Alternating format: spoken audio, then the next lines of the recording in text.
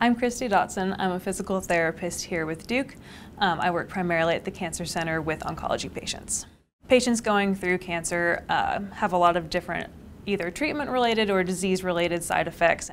Sometimes that can be like a decreased range of motion after a surgery. Sometimes that can be other complications such as lymphedema or swelling of the arm after the removal of lymph nodes. That can also be just profound fatigue, difficulty with balance, weakness. A lot of different impairments can kind of go along with that whole process. I see quite a few breast cancer patients, which is a very fun group for me to work with.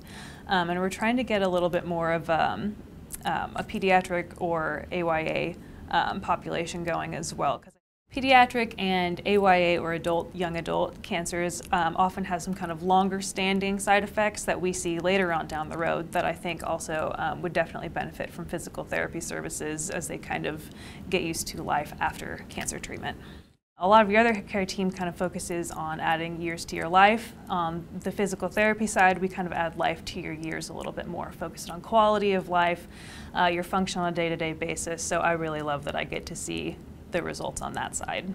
My favorite part, I think, of my job is definitely when we hit those milestones and a patient comes in and we see where the hard work is paid off and they say, oh, I used to not be able to do this and today I finally did that, and that's how I know I'm making progress and I see it now. And those are always good light bulb moments that are very gratifying.